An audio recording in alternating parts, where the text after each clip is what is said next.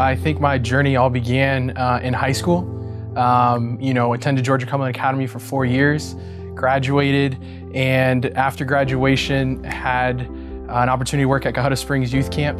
And being at Cohutta kind of opened up my eyes to the calling of wanting to help young people just discover Jesus as their best friend.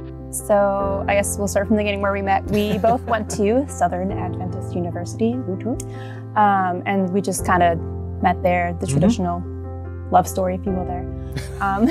Mutual friends, and then started hanging out. So.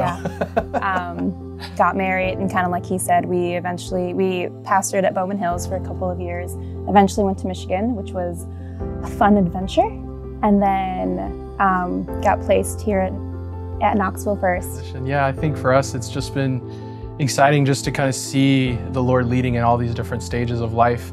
We were still dating by the time I started pastoring, and just that transition from a couple in college to now full-grown adults working and being involved in ministry, and going from that to then getting married and experiencing ministry as a couple, and then going to a place where everything's just new, to now being here back at home in Knoxville, and being, expecting parents, just all these different places. We've just seen God's hand just kind of working and just kind of leading. And so it's exciting, I think, just because this has all been just one big journey.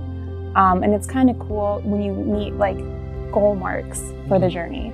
So I think it's super exciting. I think it's super exciting that a ton of people get to come together and celebrate that. Today is a big day. It's a special day for me. I feel like it is almost a culmination of many prayers. When I was born, my paternal grandfather, my dad's dad, said this guy's gonna be a pastor. Like, this kid's gonna grow up to be a pastor. And unfortunately, he never got to see that reality. He passed away when I was young, but it's something that I held on to, just thinking how my life went and knowing that he prayed over me many times, and that those prayers never expired, even if he never saw that fulfillment. So today is a big day of just a lot of prayers, a lot of relationships that were invested into my life, into our lives.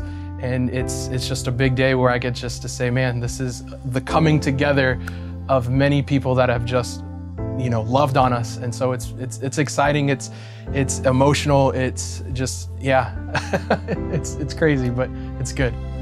I remember getting to know Matt when he was a student at Georgia-Cumberland Academy. I was interviewing him to work at Cohutta Springs Youth Camp, and it was easy to see right away that he had a big heart for God and that he wants to make a difference with his life. He did a great job working with those cabin units week by week and summer by summer, until he was then hired as the village director, which demonstrates that he has leadership ability as well.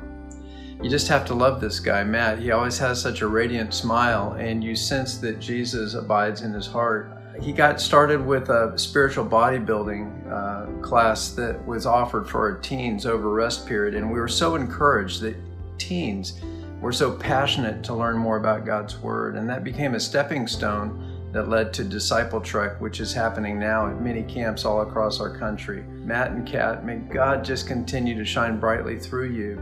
God bless you on this very special day. Happy ordination. I am Troy McDougall, and I was Matt's first head elder when Matt was our associate pastor.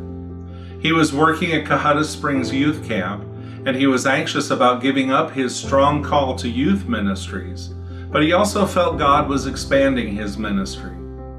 At Bowman Hills, he was a blessing to the children and youth of the church and school, in addition to learning how to do an adult pastoral ministry. We watched Matt grow from a nervous little speaker who had a hard time filling 20 minutes to a true pastor who made the Word come alive. He made the Bible real to us. His preaching led you to a new understanding of the Bible. Matt, you are destined for a great work for the Lord. We are proud of you and honored to be a part of your ordination service. God bless you and Kat as you continue to work for Him. Matt was always coming to my office. We hit it off early and had a great time discussing life and Jesus. And early on, he felt a call to the ministry. I want to say, Matt, I'm proud of you. I'm so glad that you are allowing God to use you. And the thing I love about you is you love God, you love people, and you love bringing the two together. So congratulations on this great milestone in ministry. May God continue to bless you as you seek and serve Him. What's on my mind is just saying thank you to everyone that's just played a part in my life personally, in our story as a couple, and who continue to play a special role, whether it's family, loved ones, friends, mentors, you name it, church members, mentoring pastors. You guys have all played a big, big role, and I just want to say thank you for that.